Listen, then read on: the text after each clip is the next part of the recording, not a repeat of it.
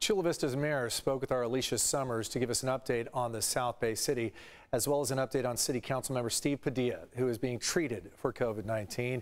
She joins us live from Chula Vista with more. Alicia? Yeah, Mayor Salas tells me that she is really proud of this community facing up to this crisis, and the best of humanity is really shining through right now.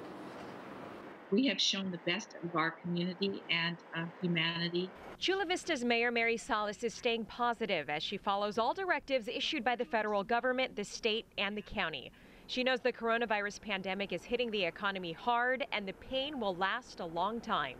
Well, I think all our communities are going to feel this impact well into the future, because as business stalls, as the sales don't continue, as people don't eat in restaurants and patronize businesses, that leads to a decrease in sales tax revenues. And so it's going to hit not only the city of Chula Vista, but all cities really hard.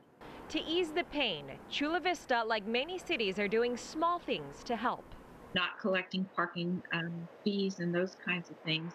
So we're trying to make it as helpful as we can to our residents. Also, like many other places, an ordinance was passed in order to put a moratorium on evictions or foreclosures that are caused by the outbreak.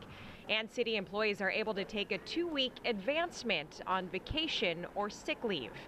This as Chula Vista City Councilman Steve Padilla is being treated at UCSD Thornton Hospital ICU for the coronavirus. Steve had gone into the hospital. He had been released. He was staying at home, and then he took a turn for the worse at home.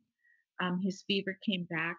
His daughter insisted that he return to the hospital, and he was admitted, I believe it was on Sunday night. We thought he was making progress, and we hope that he recovers. The councilman's daughter, Ashley Padilla, sent us a message from her father.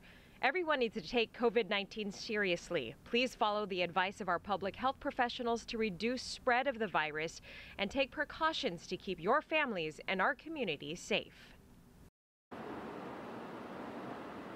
The mayor also adds one good thing this pandemic has done is brought communities together and has really brought out the best in so many people.